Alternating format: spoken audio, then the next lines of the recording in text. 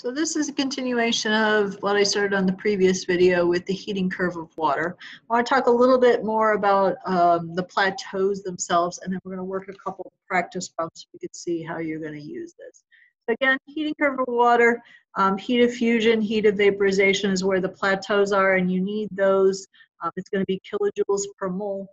So all you need to know is how much you have in order to do that, and I'll show you that in a calculation. And I did have a mistake on the previous one. This is a specific heat of steam versus specific heat of ice.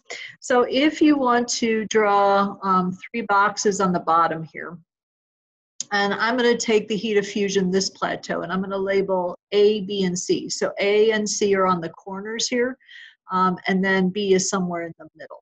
So if we're at 0 degrees Celsius and we have water, if we're going to draw a circle as our smallest thing, if we have a solid, if you remember back to first year chemistry, we draw the circles all touching together, okay?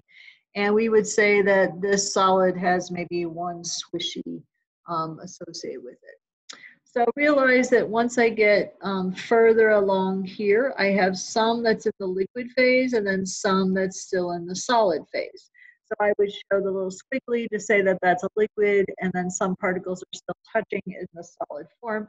But realize that this kinetic energy is the same because I'm still at the same degrees Celsius, okay?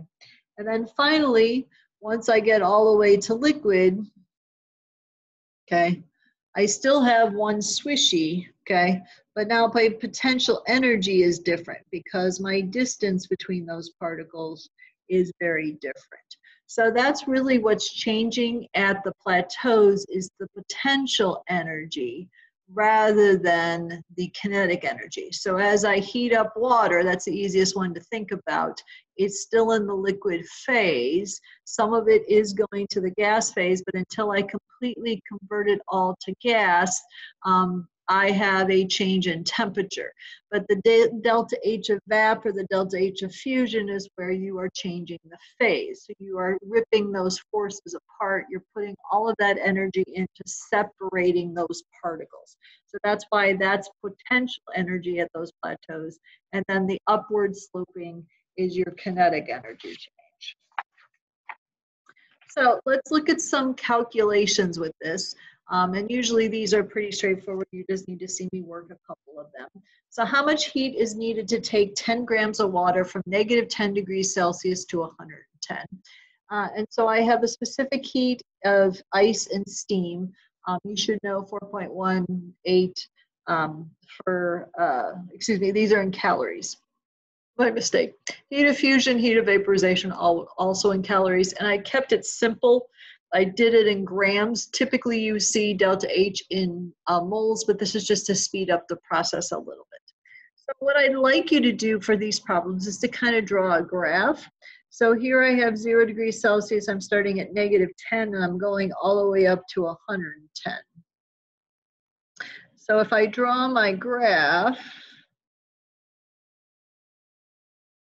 okay, I will see that I have essentially 5 different parts of this curve, 5 different parts of this curve. So this should be a 2 there. So this is delta H fusion. This is delta H vap. Okay. So what I could do is break this down into 5 separate steps and show you each one of those calculations. So again, each part of this curve, you're going to do a different calculation. So if I'm going from negative 10 up to 0, I'm in the stage of solid.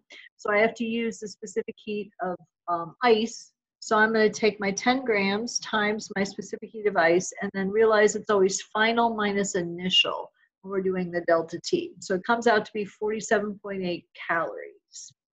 Then once I'm at 0 degrees Celsius, I have to use heat of fusion. Okay, I have no change in temperature, so I can't use Q. Okay, so I take my calories per gram at my heat of fusion, multiply it by the grams. Again, if you had this per mole, you just got to convert things to moles. Again, this was just to speed up the process. So about 797 calories for that step.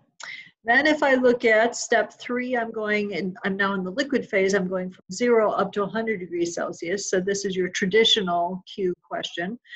10 grams, remember 1 calorie is essentially our definition of a calorie is to take 1 gram of pure water, 1 degree Celsius. 100 to 1, so I get about 1,000 calories. Then step 4, up here, that's heat of vaporization. So I'm converting it all to vapor. So I'm going to take the 539.4 calories per gram, multiplied by 10. I get 5394 calories. And then finally, I'm in the steam. I'm now converted everything to vapor. So then I multiply it using the specific heat of vapor. So I get 48.2 calories. So I add it all up to get my total. So I convert it to kilocalories just because it's a big number. It's 7,000.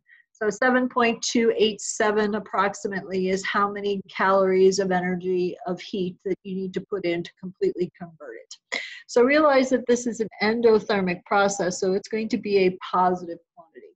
So again, when we're doing Q calculations, you could do your delta T's whichever way you want, but just understand, am I putting energy in or am I taking energy out? So if I had you go from 110 down to -10, it would be exactly the same thing. I would just call it negative or say heat is being released or being removed from the system. So in this next problem, same kind of idea, okay? I have 300 grams of ice at -20 are placed in a container of warm water. Before all the ice is melted in the experiment, it is stopped by removing the remaining ice, which weighs about 25 grams. The temperature of the water at this point is 5 degrees Celsius. Calculate the energy lost by the warm water. So this is your specific heat of ice there. And again, I would always give you these constants. So see if you could try it. I'm going to come back and show you the answer. So from -20 to 0, you would take the 300 grams times the specific heat of ice and the temperature change. And again, I'm going to focus on negative or positive at the end. So I get 2,868 calories. Then at 0 degrees Celsius, this is where it gets interesting. Because I took out 25 grams of ice, okay, not all of it completely converted. So that's why I'm taking the specific, heat of fusion of ice times the 275, not the 300, because not all of it was completely changed to liquid. So that's where I get 21,917.5 calories. And then last step, I'm taking the liquid and changing it to 5 degrees Celsius. So I take 275 again. 1 calorie per gram degree Celsius, 5 degrees Celsius is 1375 calories. So if I add that all up, I get 26.2 kilocalories. Now, what did the question ask for? It said the energy lost by the warm water. So what you have to be careful about, like we've seen before, is this has to be a negative number because energy is being lost by the warm water. So it's focusing again on heat transfer, okay? And just be aware of, again, are you talking positive or negative when you're doing these types of calculations?